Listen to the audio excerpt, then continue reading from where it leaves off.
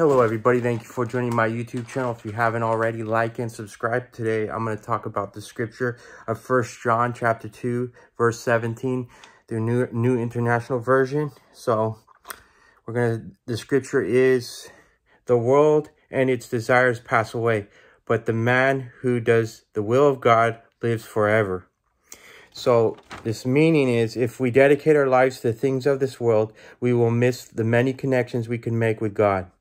We need to develop our inner spirit by ignoring the values this world imposes on us and turn to the Word of God by meditating it day and night. So you meditate on the Word day and night. This is how we reveal the will of God in a profound way that is life-changing. Love shows through the faith that we display.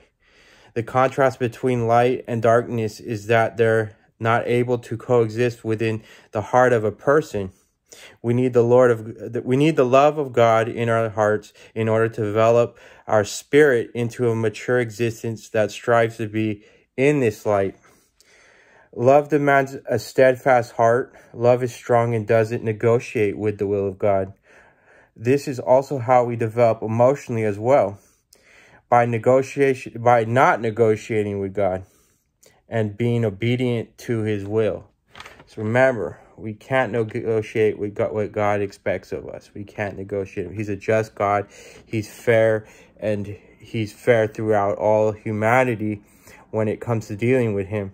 And thus, there is no negotiation. We must follow the will of God, and we must be obedient to him. You'll have a wonderful day. Bye-bye.